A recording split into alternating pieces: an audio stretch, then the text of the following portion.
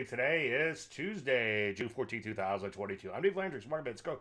Well, P's got whacked yesterday, down about 4%. As I've been saying, my big concern, like last time we took out the old lows, is that we have no support for a long ways. And so far, yeah, it's looking pretty ugly. How's that for an oxymoron from a trend? Following moron. Take a look at NASDAQ. Not looking too good either. Down over 4.5%. No place to run, no place to hide.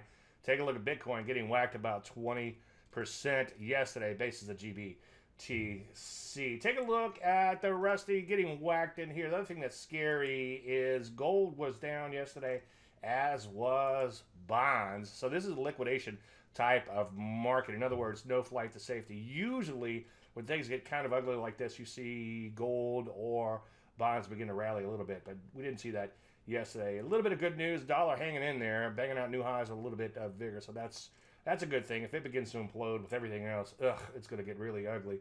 But, you know the routine, one day at a time. For now, let's just sit on our hands a little bit and maybe look to buy some energies. Any questions, as usual, Dave, DaveLandry.com.